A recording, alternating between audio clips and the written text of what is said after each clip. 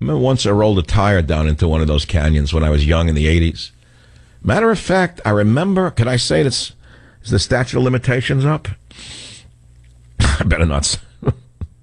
I pulled the old Cadillac over on the side of the road, and I had an old tire in the back and a 45 in the glove box, and nothing happened. Nothing happened at all. All legal at the time. All legal at the time. Dallas, WBAP. Richard, what's on your mind? Go ahead, please. Yes, sir, Mr. Savage. Michael, concerning Syria and Russia, I contacted the Russian embassy twice in the last month. I called the Russian embassy on Friday, and I said, God bless Putin. I believe Putin is a world hero for the truth he's telling about what's going on there. The New York Times published his letter, which was a magnificent letter. And then I sent a red postcard to the Pentagon and to the Russian embassy saying, what do we need to stop World War III? Well, what's World War III going to be based on? Who? U.S. versus Russia? We are. Hello? Are you there? What's going on? Are your wife pulling the string? What? We're near World War III, Michael. You know this. Wait, I'm sorry. We're in World War III? We are nearing World War III. No. World War III was declared on 9/11/2001 when the 7th century animals blew up the World Trade Center. That was the beginning of World War III, definitively. They had attacked the Pentagon. They had attacked the Marine barracks before that in Beirut, but everyone forgot that because it was only, American heroes. Then they blew up the World Trade Center. We have been at World War III since 9/11, and most of the world doesn't know that, but they know it. The other side knows it. They've been playing by the same rule book since the 7th century, my friend. I agree. All right, well, many of us see it for what it is. And if it wasn't for Russia right now, people would be in a lot worse shape than they are, because they're on the run. According to what I read out of the British newspapers, and by the way, it's a liberal newspaper. It's not even a conservative paper, .telegraph.uk. They claim that ISIS targets have been destroyed, decimated, and they're running. They're running like scared rabbits now that they're no longer raping 8-year-old girls or breaking into a church and burning it to the ground. Man, oh man, what a world. And we have a president who faked it all along. You talk about a war crime.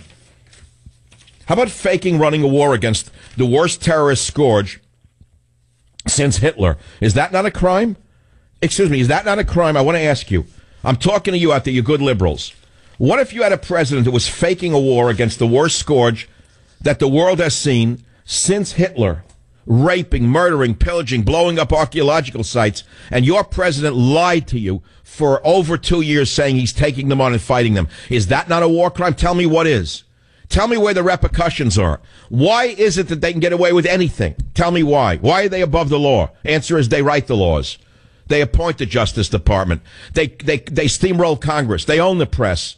They have idiots like Jake Woodpecker in there. Here, I'm reading the thing, express.co.uk. ISIS so weakened by Russian airstrikes and desertion it could be destroyed in hours. How 7 years of Obama brought the world from kumbaya to chaos. That's from the New York Post. It's unbelievable, but he gets away with it. Gets away with it. Pulls out the vowels, that's all. Gets away with it. Pulls the Harvard vowels out. Then pulls out his own thing. So let me see what's on my website. Okay, top right. Savage's digital streaming success reaches new heights. Number 2, Obama sells out U.S. workers in massive trade pact with Asia. Huge story.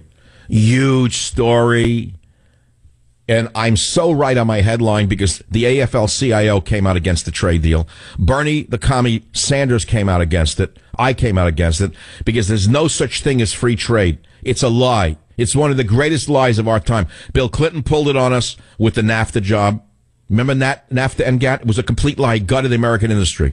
So now what? The remnants of it, they want to sell out now to the Pacific Rim nations? What, Japan needs a little more help? What's it still, after World War II, we just bombed them with a nuclear bomb? What kind of nonsense is this? Okay, those are the top 2 stories. So here's what I'm doing. I put a new byline up on my ad for my book. You know, my book ad is on the left side of my website. So it's me with that great hat saying Government Zero, holding a picture of the nation. No borders, no language, no culture, Government Zero. But I'm changing the headline each week to get you to look at it. It says Zero Strategy Against ISIS Exposed, pages 49 to 77. I think that this is a whole new trick for me. And I want you to look at it because so many of these things have come true. Here's one that you won't see anywhere else. A friend of mine in the military sent it. U.S. versus Russia. What a war would look like between the world's most fearsome militaries. It's a terrible scenario, by the way.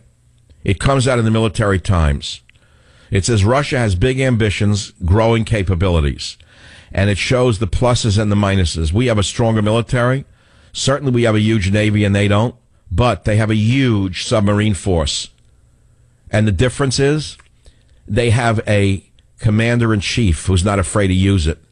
We have a commander-in-grief who's nothing but just say a shadow player. President Obama is like the Japanese theater? You know what no theater is? Raise your hand if you know what a no theater is. Anyone out there in the audience? I'm imagining a real live audience now. I used to like live audiences. You'd ask a question, someone would raise their hand. Like in the back, with my esoteric references, like three people, oh yeah, no theater, raise their hand. Do you know what a no theater is? With the white face, and they would act out ritualistic plays. Obama is sort of like a no theater actor. But in this sense, I mean it literally, not figuratively. And I'll let that hang in the air. Be right back. Join the Savage Nation. Call now, 855-400-SAVAGE, 855-400-7282. Savage. Your Savage Nation is sponsored by SwissAmerica.com. It's the only company I trust for tangible assets, gold and silver. Call 800-BUI-COIN. Syracuse American 550s out of 15,000 for 5,000. A medical emergency. Captain is incapacitated. Request handling for runway 10 landing. American 550, Syracuse approach, roger. Altimeter is 3025. Runway 28 is also available if you'd like. The winds are currently 090 at tree. We'll accept runway 28 for American 550. Yeah, horrible. This has happened this morning. A pilot got a heart attack and died. It's everyone's worst nightmare. Thank God the co-pilot took it. That was going from Phoenix to Boston. Pilot, died. Co-pilot took over the emergency landing in Syracuse. Imagine having an overnight in Syracuse. They buy you don't worry, everyone's been giving a free room in the Holiday Inn with cinder block walls next to a railroad. I've stayed in those when I was young, like when I had to work jobs in the South.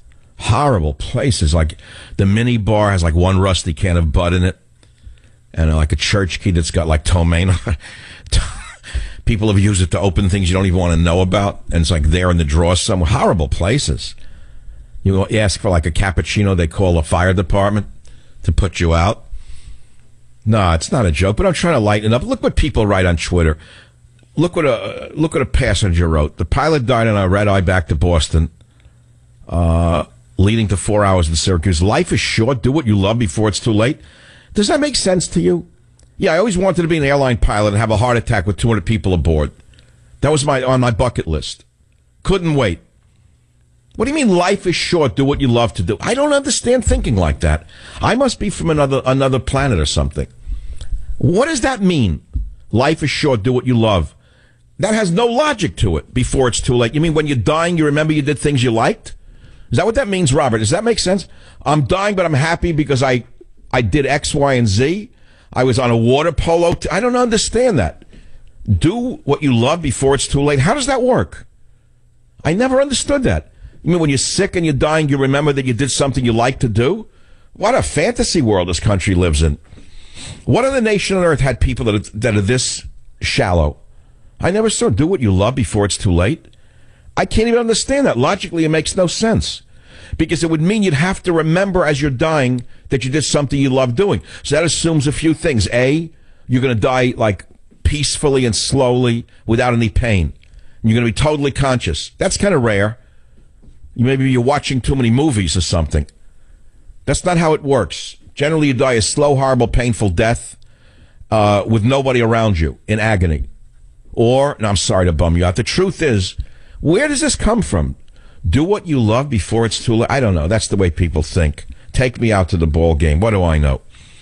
How to influence friends and win people over or something like that. Anyway, he died. It's not a funny thing, but makes you think about it. Could happen. You could hear a clunk on my desk, one of these. What if you heard this? And I got to tell you that... What would they do? Robert, what would you do if you heard a clunk? You'd have to go to music, or do you have a tape ready? We should get a tape ready just in case, God forbid. You don't want to go to music. We should get a tape ready. I got to figure out what to play in case something happens to me on the air. Maybe we should take, callers on that one. What tape should we play in case something happens to me? The last minutes of the Savage. I am in a dark place right now, ladies and gentlemen. A place that I am in that is not really painful in any way. And 'tis a far, far better place that I go than I've ever been. But I'll tell you this, yesterday at 3 o'clock I woke up from a nap and I wrote this. If floors had locks, I'd seal mine shut to keep from falling into hell. That's why I said when the day began it was a dark day, and I tweeted that out. Well, tomorrow's another day. Let's hope it's better than today.